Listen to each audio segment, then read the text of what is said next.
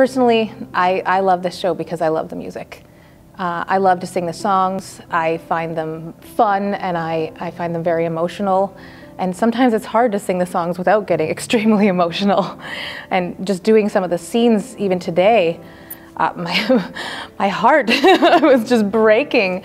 So that's going to be fun on stage, to try not to sob every time. I sort of feel like it's so famous and so beloved that we take for granted you can walk along the street singing "The Hills Are Alive with the Sound of Music" and actually not think about what those words mean.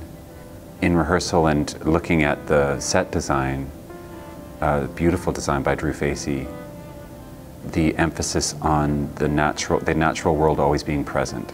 Part of what Maria does is get those kids out of the house and into nature and dirty and curious and running around.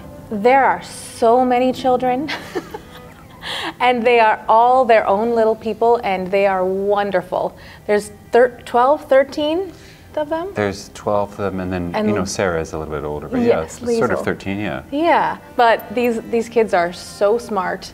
They are creating their own little characters, and they are just a blast to work with.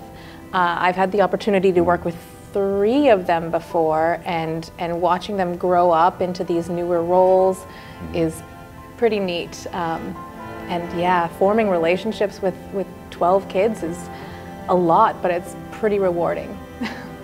I didn't watch the movie because I watched it so many times when I was younger. I didn't want to get any of it in my head so that I was mimicking it on stage. To me, the most important thing is when you get in the room and building those connections with your castmates, with the captain, with the children. I do think part of our job as actors is not only to figure out who am I playing, but what is my role in the story, particularly as it pertains to the main character.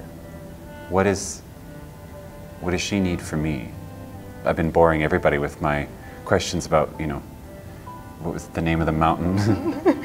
the name of the various mountains that we see outside our window, and when the Edelweiss flower actually blooms. The Stanley feels like home. Having done the Christmas show last year, it feels like Christmas, it feels like the holiday season, it feels comfortable. And in that space, it's so big and open, and the roof is so high and beautiful. Being able to sing those songs in that space is going to feel really nice.